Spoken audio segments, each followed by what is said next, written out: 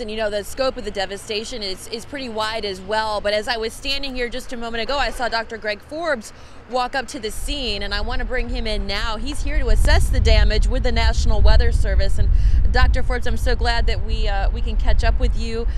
Just taking this all in, what is your first thought? Certainly pretty bad here. We've just arrived on the scene. Right here, there's a building that has been leveled. It was a concrete block building. Across the road, an industrial building that is pretty seriously damaged.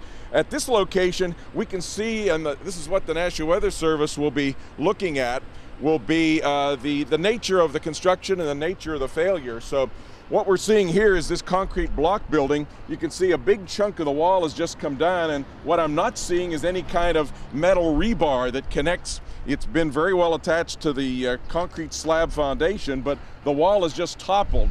And so this kind of a detail is what would lower the rating a little bit. Instead of being maybe an EF4 if it was rebar constructed, we'll probably take this down maybe into the EF2 range because it just was sort of a stack of blocks that toppled.